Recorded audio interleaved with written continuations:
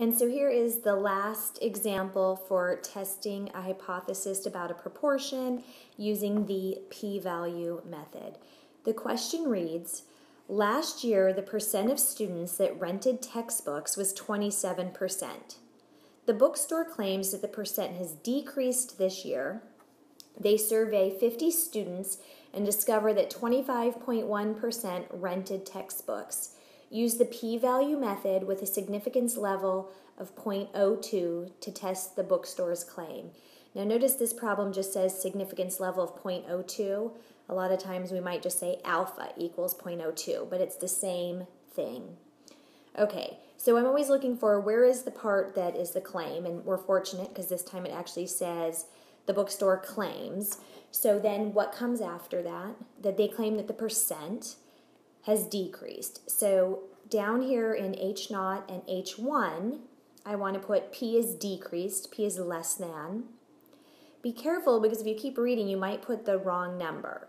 Remember, it's the existing fact, the existing data that's being challenged. So since the only information we have is about last year being 27%, I need to put 27% as my claim. And I always choose to put it as a decimal number because I'm going to be putting it into a math formula in a few minutes. If P less than 0.27 is the claim, then H0, the null hypothesis, is P equals 0.27. Okay, I'm ready to find my test statistic and figure out which formula I'm going to use.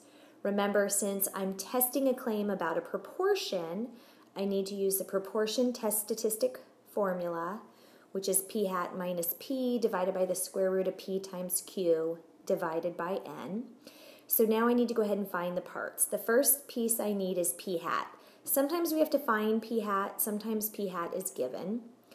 In this case, the survey of the 50 students, the sample, discovered that 25.1% rented. So this 25.1% is only about the 50 students, so that's my sample proportion, and I'm already given to it is a percent, so I don't need to convert, I don't need to find p hat, other than I do want to change a percent to a decimal. Then I need to subtract p. And remember, you could reread the question, or you could always kind of cheat and over off to H0, the side where H0 is. We have what p equals. P equals 0.27. Then we divide by the square root of p. Remember, p is the same p we just wrote, so 0.27. And then I need q, which is 1 minus 0.27, or 0.73. And then we need to divide by our sample size. And as you reread the question, it says the survey of 50 students. So that's my sample size. Now, I'm not sure if you've struggled entering these into your calculator as of yet, so just a little help. That I like to have the top half in its own parenthesis set. So parentheses, the subtraction, and then end parentheses, so that I don't have to worry about order of operation issues with my calculator. Then I want to divide by the bottom piece. And so I start with a parenthesis to begin the bottom. In this problem, since it's a square root, and if you can enter your square root button first, you don't really need that parenthesis, but it's kind of habit.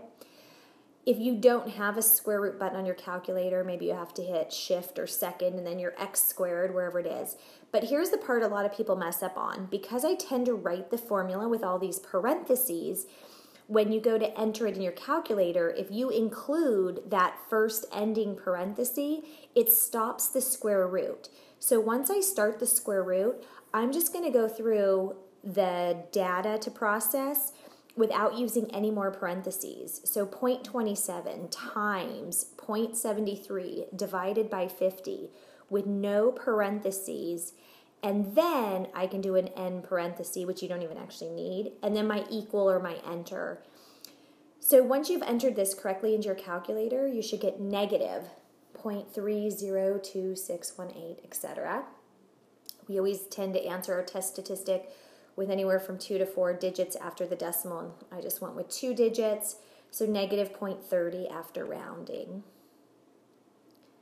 So next thing I need to do is find my p-value, and remember, the p-value always starts with the test statistic, negative 0.30 in this case. And now I need to find the area to the closest edge, the closest tail, which since negative 30 is to the left of center, the closest edge will be to the left, which fortunately for us is how the z-table works. So I don't have to do any special manipulation. So I go to the edge of the z-table and I'm looking for my test statistic.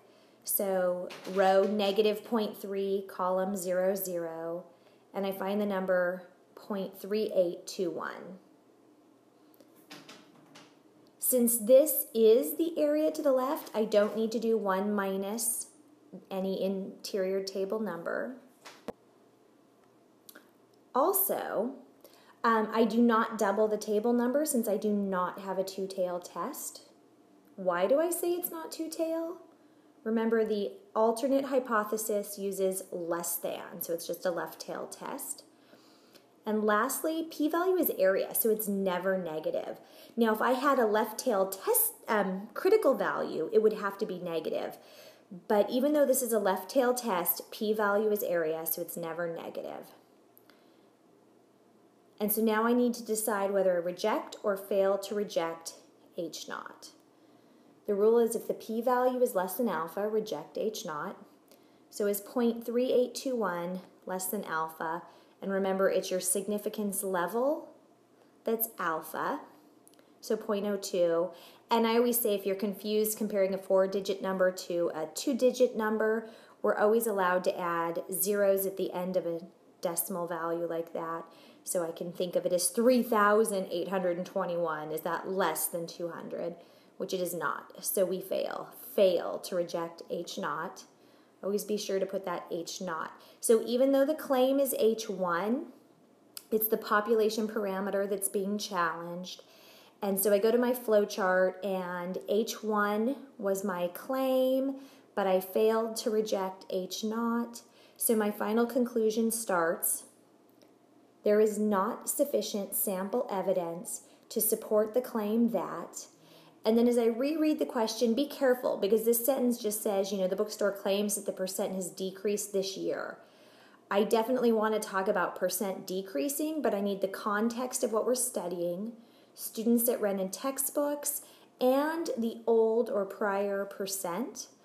So my sentence will now read, support the claim that the percent of students that rent textbooks has decreased from 27%.